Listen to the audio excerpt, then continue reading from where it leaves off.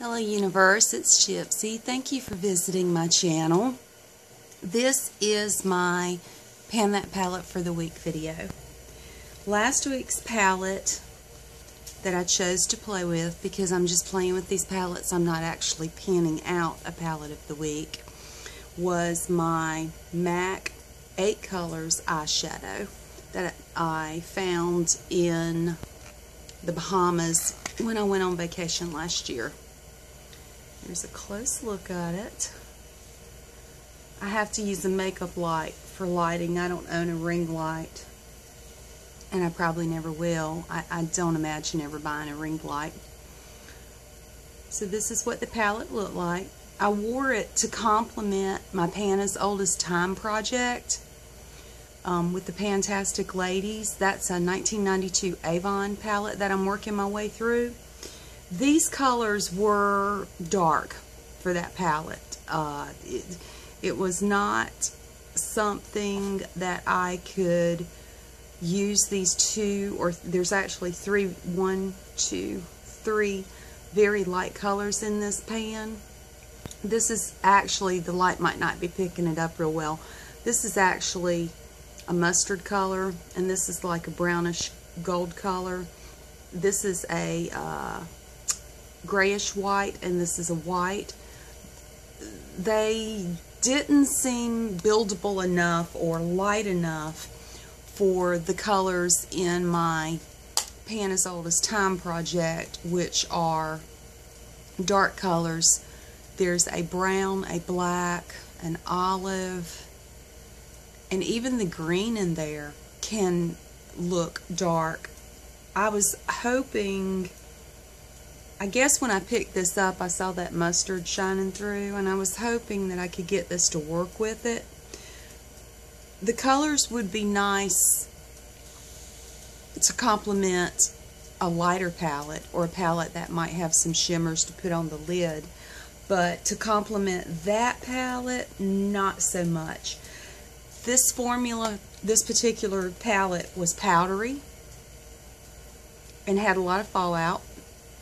It had the powder is a nice soft creamy feel to it. I mean, it's finely milled. It's not a cheap quality product, but I'm not going to say this was one of my favorites. It's not so far. I've actually enjoyed some cheap products like Ellen Tracy better than that. So I'm going to pull in another cheap product. This is also a new product. It's less than 6 months old.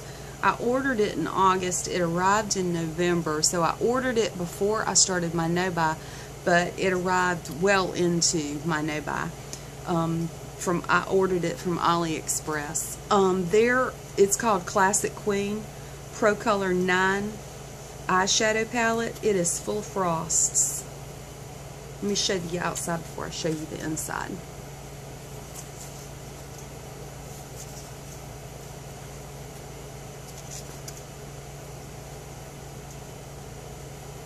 And I think this is a matte.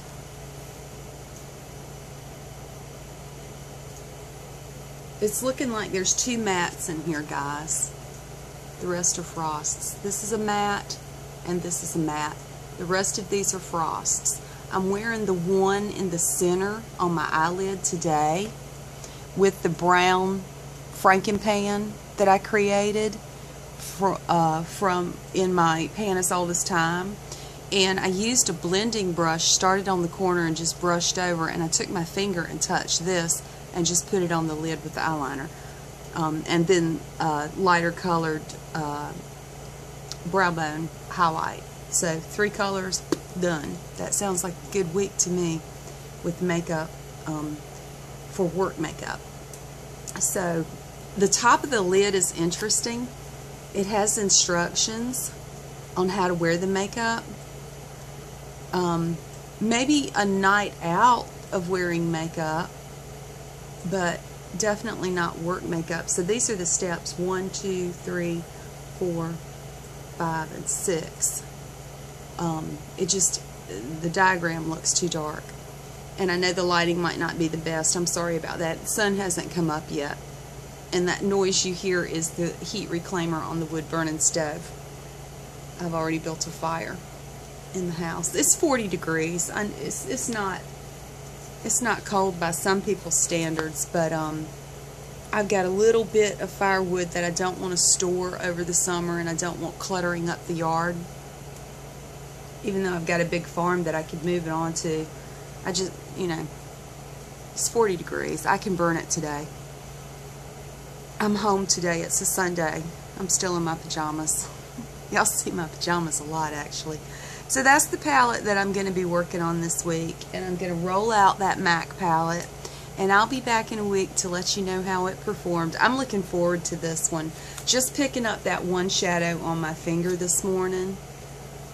It's the frost, it's the eyelid frost that I've been hoping for and looking for.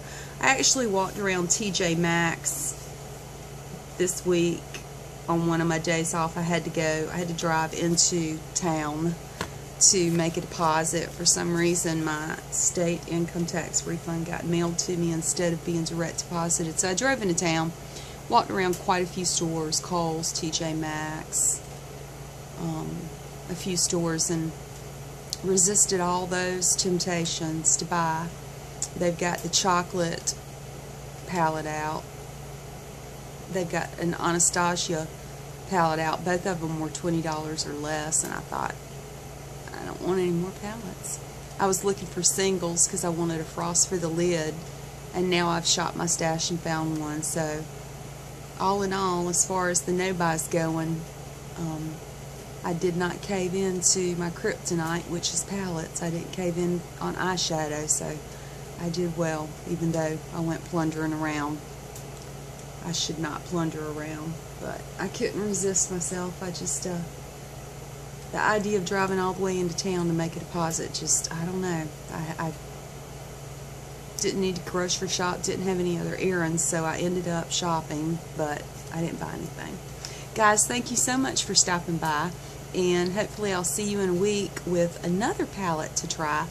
And as I said, the MAC this week, it was powdery. It wasn't light enough to complement my Pan As Old As Time. The darker colors I ended up tracing my eyeliner with, or setting my stick eyeliner, the ones in the corner over here. I ended up setting the eyeliner with. So I did touch on all of them. Even the olive color. I did touch on all of them. Just, on a scale of 1 to 10, I'd give it a 5. It's okay. It's nothing exciting. And it might be because they're mattes, and I've been craving a frost because I've got mattes in that Pan As Old As Time. Sometimes that affects your opinion, what you're looking for and what you're craving and what you've got to work with. But this week I have something that I've been craving, so I think I'll be happier with it. I'll see you again in a week, guys. Have a wonderful day.